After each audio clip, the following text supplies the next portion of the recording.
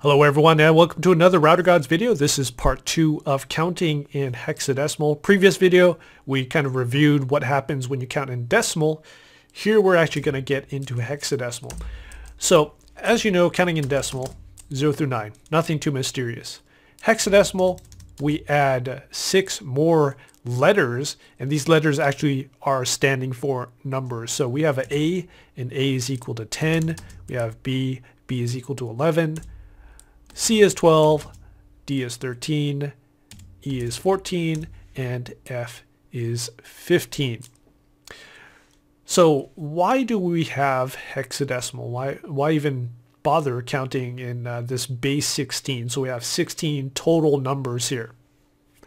Well, computers are designed to be in binary, and hexadecimal, which is 16 versus 2 numbers in binary, it actually translates very easily in a lot of programs, and we can actually make chips that handle hexadecimal numbers very efficiently. Also, it provides us with a lot of extra numbers or extra digits available when we're counting on very large numbers, and you're going to see this in a couple seconds here. Okay, so counting in hexadecimal, once again, draw a box, and we've got, let's say we get up to 9 and we're in hexadecimal system here. Always remember we've got a 0 there kind of as a placeholder, and we want to add a 1 to this 9. On previously in decimal format, when we added a 1 here, this zeroed out, became a 0, and we popped a 1 here. Well, if we're in hexadecimal format, hexadecimal numbering system, this does not work that way. That 9 turns into an A. So we got an A here, and then this 0 stays as a 0. So now this A is equal to 10 in decimal, but we're not actually going over to an extra digit because we're still in the same box here. Nothing has changed. So that 9 becomes A, 0 still is a 0. We could turn it into a B and C and D and all that good stuff, but now what's going to happen is, let's say we get up to 15, which is actually F. Now what happens when we add a 0 to that? Well, same thing as when we were in decimal and turned that 9 into a 0. When we added 1 to 9 in decimal, same thing here when we're talking about hexadecimal. When we add a 1 right here, that F flips over, turns into a 0, and now this 0, he now becomes a 1. Now, it can be confusing because this 1 0, that looks suspiciously like 10 in decimal, and in fact 1 0 in binary, 1 0 in decimal, and 1 0 in hex, they all look the same. So how do we differentiate them? They all look the same, but they all have different values. So how do we differentiate them? Well, in hex, you'll see this notation, 0x. So 0x means that everything that comes behind it is in hexadecimal. And so if you see 0x, 1 0, that means you're talking about 1 0 in hex. 1 0 in hex is equal to 16 in decimal. All right, so 1 0. So this 1 here, this 1 right here, is equal to 16. So if we had a 2 0, let's say, let's just do it this way.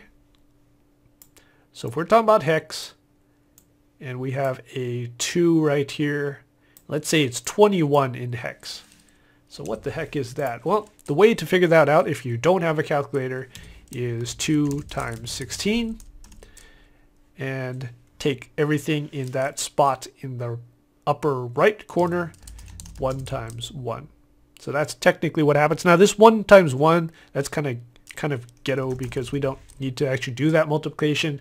We just need to add whatever that spot is right there. So if it was a 1 there, add a 1. If there's 2, add a 2. But technically what's happening is we're taking everything in that box and multiplying by 1. So what do you get right there? Well, 2 times 16, that's equal to 32. and we're adding 1 there, so it's going to be equal to 33. So 21 in hex is equal to 33 in decimal. Now if you have a calculator, it's incredibly easy to figure out hex to decimal, and if you're taking a Cisco test, you should have access to a calculator here. So this is the Windows calculator that's built into all the Windows operating systems. Usually you're in standard mode right here, but we're going to change into programmer mode. A lot of extra buttons and stuff. Don't get too scared about it. But if we click in hex, if we type in 21 and we click in decimal, it's going to automatically convert it, and you'll see that it's equal to 33.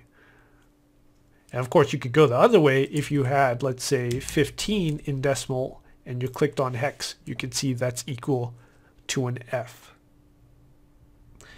All right, let's do a couple more exercises. Let's figure out what you will get in decimal if you are faced with a number of, let's say, 3 digits. And let's say you're faced with a crazy number like C to 5. So we know this second one right here, we know that each one of these is equal to 16. We know that each one of these is equal to 1. So we know that each one of these is equal to 16. It's a horrible 6. Each one of these is equal to 1. What about this third spot right here? Well, that third spot is equal to 256. So 256. And the way we get that is we take 16 times 16. Now trust me on this, 16 times 16 is equal to 256. So what we actually get, the way we figure this out, is we take C times 256, 2 times 16, and 5 times 1, and we add them all together. Now you're saying, now wait a minute. Why do I have a C there? Well, you just convert that C into decimal, and let's see, well, A is a 10, B is 11, and C is 12. So that C is actually equal to 12 times 256.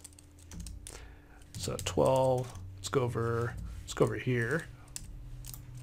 So that C is equal to 12.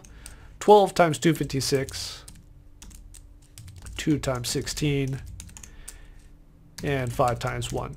Okay, so if you do all those calculations, let's see here, you're going to be going, it's about 3,000, 3,032, 3,037 is what it looks like. And I love being Asian. I can do that in my head. Let's make sure that that is true. Crap, I just deleted everything.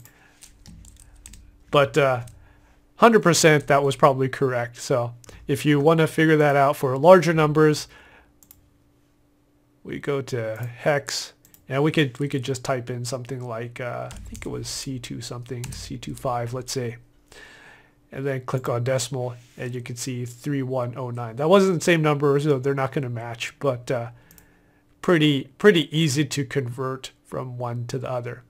Now after you do this by hand a lot, you're just going to use the calculator. It's more accurate, it's a lot faster, but sometimes you may not have a calculator available, or sometimes you may be caught in a job interview where they'll ask you to convert from hex to decimal and decimal to hex. And if you can't do it, well, you probably didn't get the job, so it might be a good skill to have. All right, that was a quick and dirty video of part 2, counting in hexadecimal. Thanks for watching.